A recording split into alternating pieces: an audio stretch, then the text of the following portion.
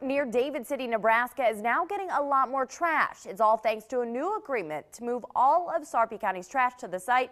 But the move has area neighbors concerned about the growing landfill. KMTV reporter Nick Starling has more. Nick?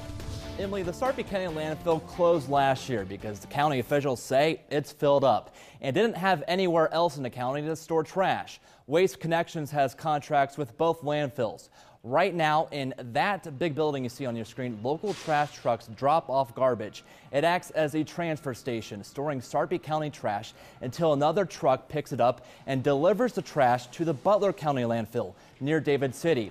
One neighbor has some major concerns about this, saying the dust in the air from the gravel road outside his house filters into his house and notices the increase of semis going down his road.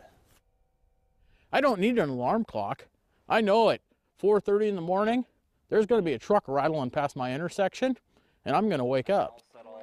Veach is also worried about his health from all the dust because his doctor says there's too much in the atmosphere where he lives. Coming up at 5, we will take you on our journey from the Sarpy County landfill to the Butler County landfill.